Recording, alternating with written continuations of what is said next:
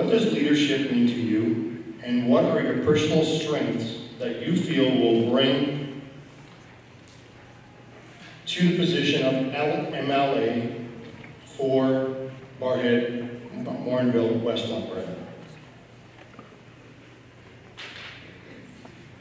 Leadership to me is all about stepping forward by example.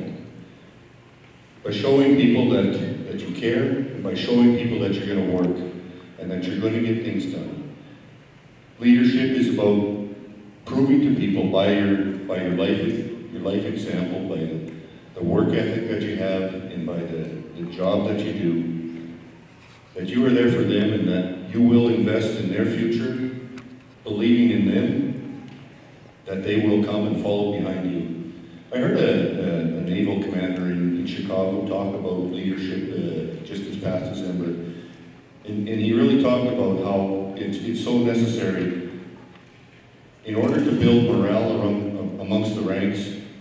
It's so necessary to let the people know that you have faith in them, and that you're willing to invest in them, and that you're willing to trust them. And Wild Rose is trying to fix health, education, these municipal authorities with, by putting faith back in the local authorities, by putting faith and trust, by showing them that we trust them to make wise decisions with the money and the programs that they have been charged with.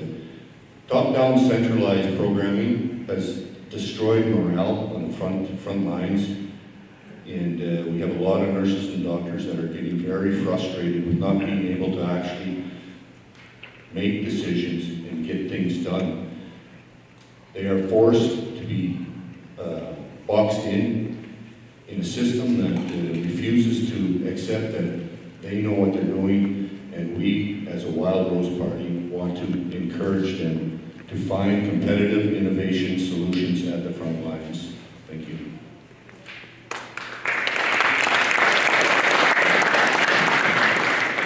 So talking about leadership, I think the two most important things are honesty and integrity. Here in town, I know that people certainly don't accept, whether it's politicians or whether it's their friends, I'll call it politician speak, or dancing around an issue. They appreciate it when people talk to them directly, honestly, and they tell them the truth. I've certainly been disappointed for years how this town has been treated by our provincial politicians. You know, being promised overpasses, being promised schools and projects to be completed on time, and only seeing them be delayed or not completed. I think that it's important that our MLAs speak to people, they communicate to us in our community, and you know, hey, I live here in town. If you're upset with something I've said or done, you'll see me at Sobeys and you can yell at me about it. I think that it's this commitment that what I'm saying is what I believe, and what I do is because I believe it, and because I've heard from you, and because I want to fight for you. And that's something that the NDP believes in, and that's something that I believe in. You know, in this budget, we see that the PCs aren't listening, and that's not showing leadership. They've increased taxes on everyday working families. They've introduced a new healthcare levy that asks you to pay for your healthcare, and they all at the same time have cut from the services that we need, whether it's education, not hiring any new teachers to meet the new demand of students, or whether it's in healthcare, where we're seeing increasing wait times in Edmonton and in St. Albert, where we have some of the worst in the country. And I think that leadership is a dedication to solving the issues that we need to be solved, and a commitment to our community. So that's what I would bring to the table. Thanks.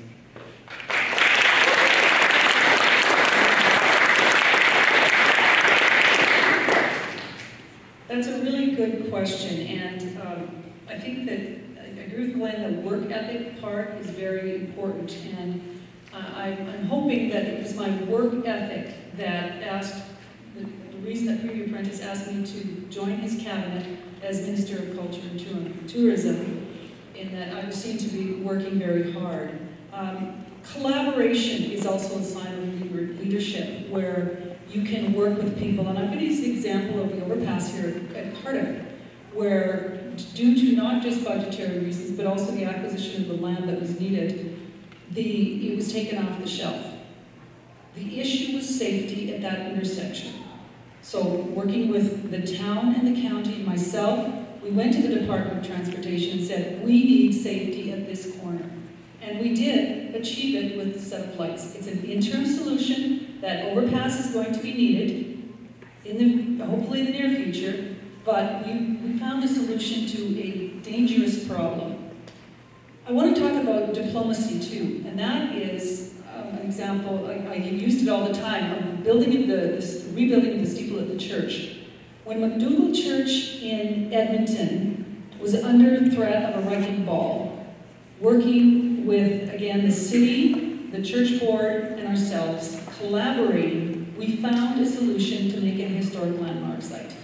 So it is going to be saved, just as the church here was. And it was the community that worked together. And when you have leadership that encourages that collaboration and works with you, that's when we achieve great things. Thank you.